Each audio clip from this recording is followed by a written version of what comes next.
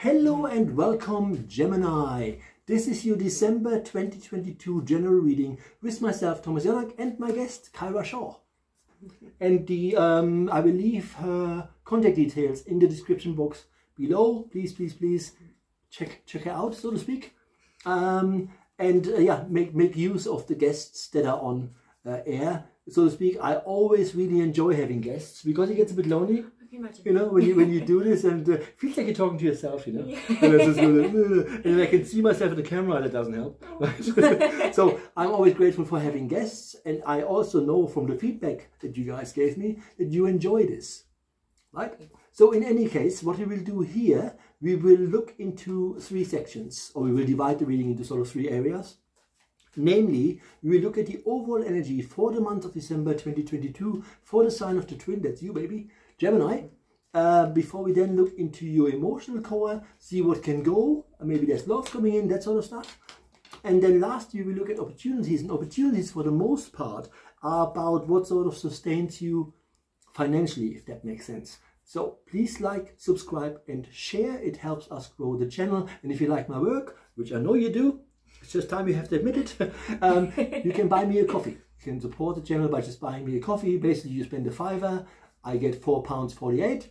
From that money, I can buy me a coffee. Right? So that's the idea. And the easiest way is to do this by going to www.buymeacoffee.com/Medium Thomas. That's buymeacoffee.com/Medium Thomas. With no further ado, Gemini, here is the overall energy for the month of December 2022 for your very sign.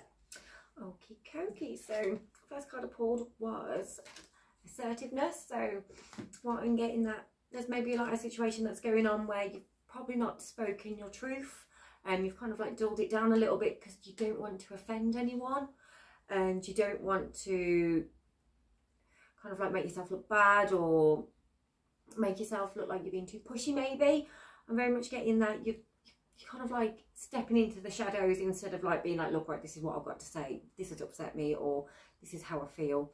And it's literally just your time to say like, look, no, my voice matters, my truth matters, and it's my time to be heard. So it's just basically saying like, approach the situation not so much as a bull at a gate, but very much with confidence and assertiveness, and just like, look, right, this is how I've been feeling, and this is what I need to say, and just say it with confidence. The people around you will understand. I'm not getting any kind of like bad energy from it. I'm not getting like anyone's going to take it the wrong way. I think they'll probably respect you a little bit more for setting those extra boundaries, but it's very much just saying, you know, you just need to speak up a little bit more and be heard. And we also got the relationship card, but I'm not getting this is kind of like an intimate relationship. This is a relationship with yourself, and I think it kind of like follows on from the assertiveness card. So it's very much kind of, because you're not speaking your truth, you're damaging that relationship with yourself, and you've not kind of like got that self-love.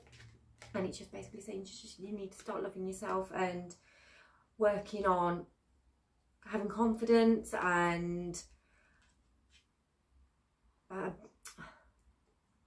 what's the word I'm thinking of?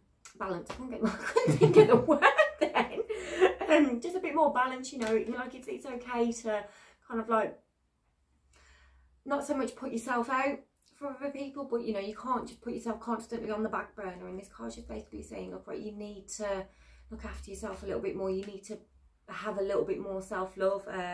Normally when I get this card, it is kind of like an intimate relationship, but I'm not getting that energy from this. It's very much the relationship within yourself, and you've been neglecting yourself a little bit, which is probably why the assertiveness card has come out as well. And then finally, we got the acceptance card, which quite literally follows on quite nicely from the two I've just pulled.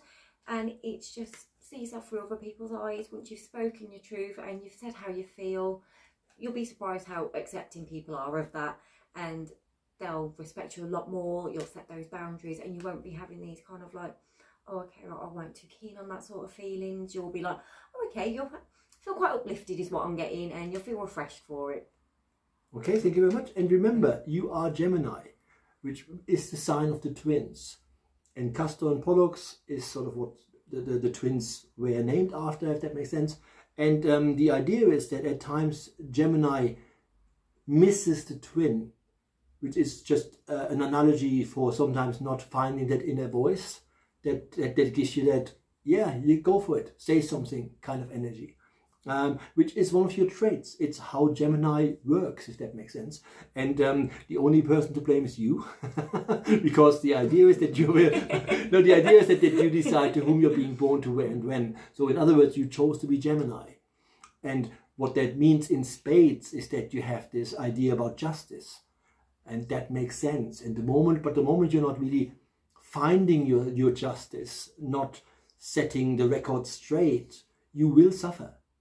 And it is in your Gemini energy to have difficulties at times with speaking up. And this also can lead to sort of self-esteem issues from time to time. You can hear noise in the background. It's my cat, probably a fur ball. Doesn't sound life-threatening. Here we go. So let's look at your emotional core. This is, as you probably noticed, this is all connected and related. So my niche here, the emotional core, pretty much follows on from this, especially with the relationship to yourself, and you have solitude and inner peace. Now the solitude energy does not mean for you to remove yourself, but the solitude is because you're missing your twin, is to learn to trust your inner voice that is always present, and you do not need outside validation at all.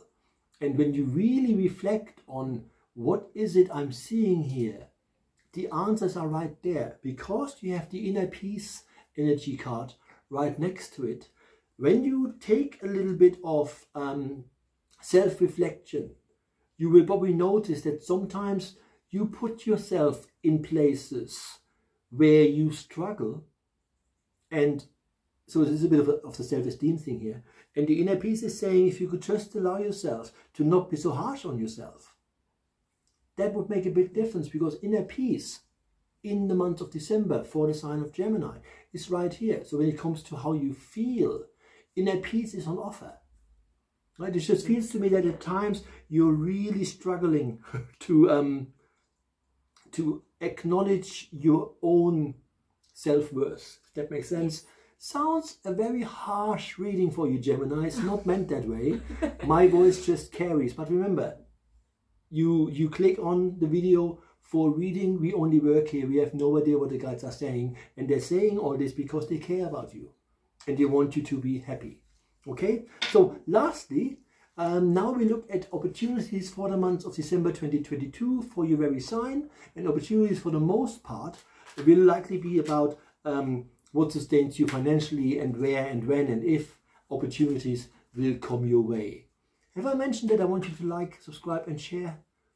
Probably have. Please like, subscribe and share. Now, there I said it. Here we go. Hey, Fitch. Okay, so we got the wedding card, but this doesn't mean like you go to a wedding. It means the unity of two souls. So a lot of the time it tends to be within like a business perspective. So you could be looking for a new job. If you are, it's going to work out pretty well, I feel. It's just basically saying that there's somebody coming into your life and you will recognise them by feeling familiar. Even though you've not met them before, you're like, oh, okay, right, I feel like I know this energy, and it's just that's the universe bringing them to you, and just like, this is the person that you need. And it's literally the unity of two souls coming together, and it's just going to bring you that inner peace. Thank you very much. And the unity of two souls, it was Gemini, is all about. You are the sign of the twin. So that you have that energy card, so to speak, is really, really quite something, because your sign by default relates to the unity of two souls, so to speak, by default. Which means any opportunities that come to you will be more powerful simply because they're coming to you. Right? Okie dokie. See you all in the new year. Have a lovely Christmas. Don't drink and drive. Right? Don't do things I wouldn't do. I can't drive. I can still drink. In any case, see you all next month. Thank you so much for being here. Thank you. Bye.